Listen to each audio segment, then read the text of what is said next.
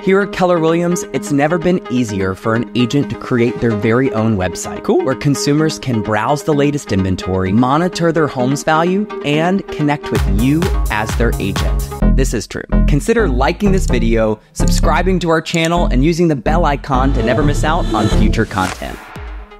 Here we are in Command, where to get started with your brand new website, you're going to navigate to the new applet, Websites. Once you're here, one of the first things you're going to do is claim a subdomain. This is going to be a unique URL that consumers will use to find your website. I'll click right here on Claim Subdomain, type in your preferred subdomain, and then use the Save Changes button to confirm. Now that your subdomain is confirmed, let's go through the website builder and start customizing the site. Here on the My Websites tab, you'll see the new option of editing your agent site. Now we're in the website builder, where right here in the center of the screen, you can see a live preview of your current website. And you can also change that preview to tablet and mobile views to see exactly how consumers are going to see it based on their device. You can scroll through and experience the entire website.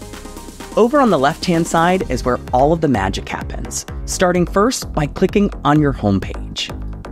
Here are just a couple of the things that you can customize on the homepage of your website, starting first with the banner image, which is the images that you're seeing change here behind the tagline, "Let's find your dream home." If you wanted to add in your very own images, you could drag and drop or choose this browse option to upload your very own photos.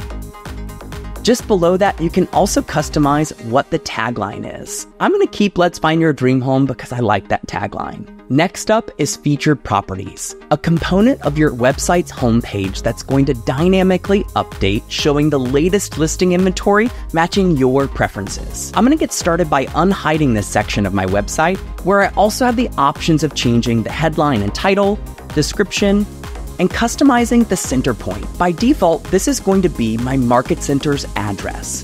Then I'm going to choose what is the radius around my market center where I want to filter out listings to feature on my homepage. Here I can auto-populate homes within a 30-mile radius or up to 100 miles of that center point. Just below, you also have the option of filtering in specific price points. I'm going to go ahead and leave all listing price points available to be featured on my homepage. Your testimonials widget is going to be hidden at start and won't display until you upload some of those amazing testimonials from your customers. Next up is your blog, where we've already populated some great content. You can always customize your blog's headline, title, and description before publishing all of the changes here in the top right-hand corner. At any point in time, if you want to see what your website looks like live, you can always click this button, View in Browser. And for those of you who want to pull a few more levers to customize your site, you can enter in the Website Builder's Expert Mode. Now you've seen just how easy it is to build your website with Keller Williams in Command. Use the links below to dive even deeper on how you can customize your digital presence online. And it's that easy.